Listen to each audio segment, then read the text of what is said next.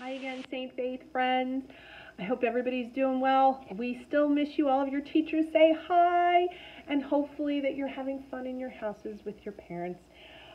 Today, I'm going to read one of my favorite stories of all time, and it has lots of great colors in it, and it just happens to be called Sky Color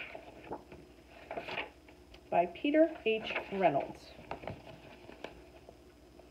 Marisol was an artist. She loved to draw and paint, and she even had her very own art gallery.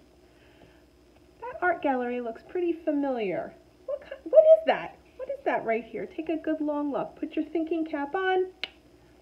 What do you think that is? That's right! It's a refrigerator! I bet you some artwork's hanging on your refrigerator at home too. I know mine has lots on it. Not all of her art hung in a gallery. Much of it she shared with the world.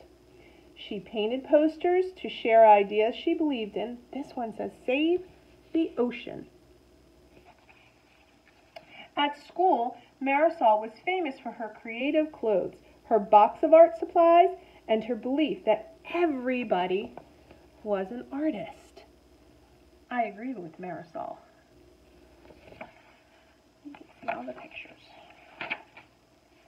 Yes, Marisol was an artist, through and through. So, when her teacher told the class they were going to paint a mural for the library, Marisol couldn't wait to begin. So a mural is a very large picture painted on a wall usually, and we have some of those here at St. Faith. So in the blue room where all of the flowers are, and we even have a tile mural out front. The classroom buzzed with the sound of brainstorming. The students talked and sketched together. They made a great big drawing. Then they marched to the library. "I'll paint a fish." "I'll paint one too." "I'll paint the ocean." Marisol shouted, I'll paint the sky."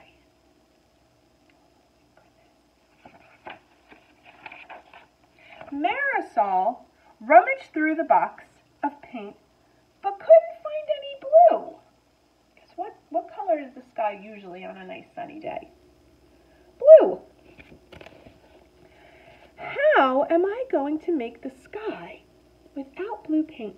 How is she going to make the sky without blue paint?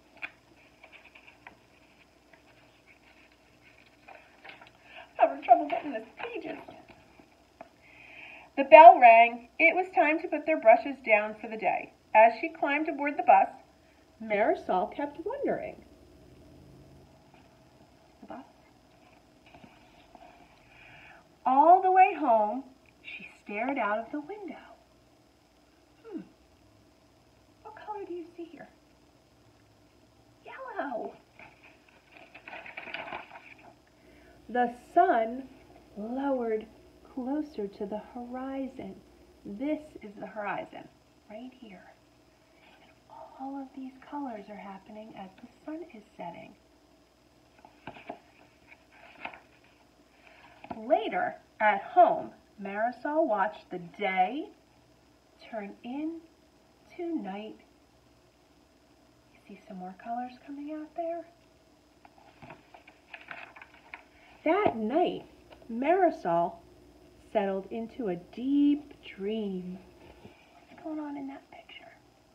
Can you look at the sky? Think about it. What color is the sky right now?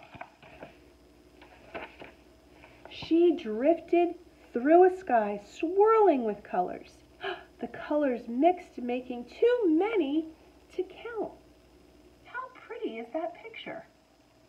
Look at all those colors. Can you tell me some of the colors that are on there? Good job. In the morning, Marisol stood waiting for the bus in the rain. Can you see Marisol? The sky was not blue. She smiled. What color is the sky right now?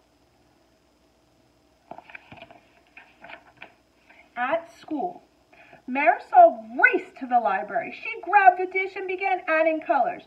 This one, that one. She swirled the brush to make an altogether new color.